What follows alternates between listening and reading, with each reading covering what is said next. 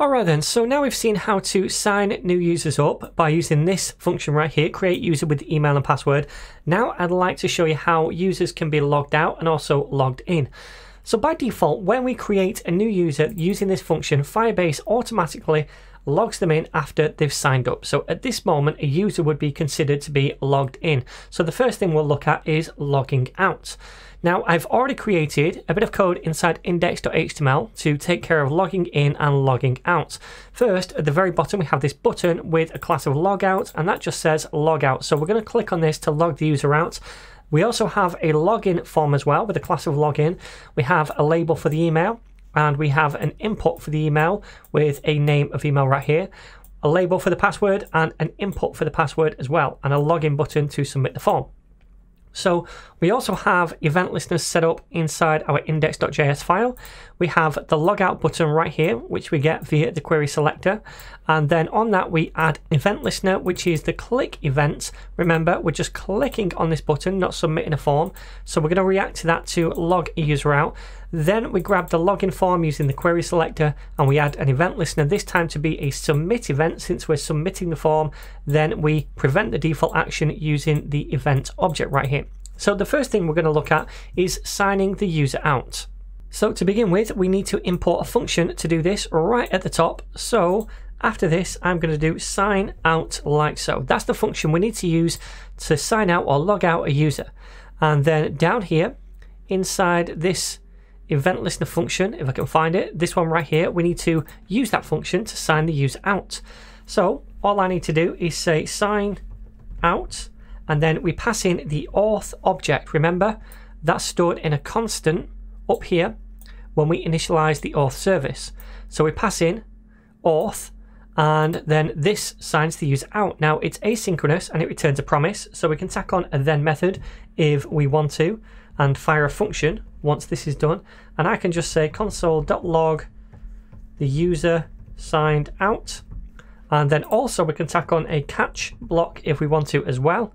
Let's spell this correctly, .catch, and that will fire a function if there's any kind of error, and we'll log that out to the console as well. So console.log error.message like so. And that's it. That's all there is to signing a user out. So let's give this a whirl first of all. Okay, so since in the last lesson I signed up using the email mario@netninja.dev, when I signed up, Firebase automatically logged me in. So I'm currently logged in Firebase's eyes. Now, if I log out over here, then it's going to log me out. Now, nothing much is going to happen in our website, but we will see that message over here saying user logged out. So let's click on this and we can see the user signed out. So this is all working.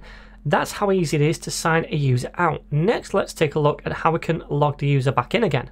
So to do this again, we need to import a function, and this is another long one. So let's import it, sign in this time with email and password. All right, so let me just change this to a comma and then grab this long ass method so I don't have to type it out again. And then let's come down here to the last form submission, and I want to use this function to sign the user in. So let me paste it in, and inside here we pass in 3 arguments. First of all, our auth constant, then an email, and then a password. So we need to grab the values of the email and passwords from these inputs. So let's do that first of all. I'm going to say const email is equal to login form dot email, that's the name of the input, dot value, and then after that I'll say const password is equal to login form dot password dot value. So now we have those 2 values. I can pass them in as arguments, the email first, then the password, and that signs the user in. Now, since this is asynchronous and it returns a promise, we can tack on a then method to fire a function when this is complete. And again, much like when we signed a user up over here, we get the user credential back of that user who's just signed in. So we can take that into the callback function, and then we can log out the user if we want to. So I'll say console.log user logged in, and then we'll output credential.user. Remember, we use the user property to get the user object. Alright, we can also tack on a catch block as well to catch any kind of error in a callback function. And this is going to fire if maybe the password is incorrect, or the email doesn't exist for that user, etc.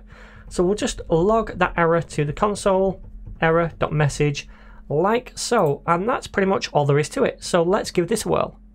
Alright then, so first of all, I'm going to try and log in as a user that doesn't exist. So Luigi at netninja.dev, and then I'll say test for the password and try to log in. And we should get an error back, and it says the user is not found. Alright, so let's try Mario instead, and then try signing up, or rather logging in. And we should get a different error. It says wrong password this time, because test is not the password. But if I type test12345, which is the password, I should log in and we should see that user object. And we can see that right here, awesome. So we can see that the email right here of the current user logged in is Mario at netninja.dev. Now I can log out again. If I click on log out, then it says the user signed out, awesome. So we've seen now, my friends, how we can sign users up, how to log them in and log them out, and when they're logged in we can get access to this user object with things like their email on, and we could use that inside our template, if you like, on the web page. So we could have some kind of nav bar that says something like hello Mario at netninja.dev and display that in the actual HTML code. Now we're not going to do that in this tutorial, we'll leave that for another day. I just want to let you know that this is the kind of things that you can do with this user object.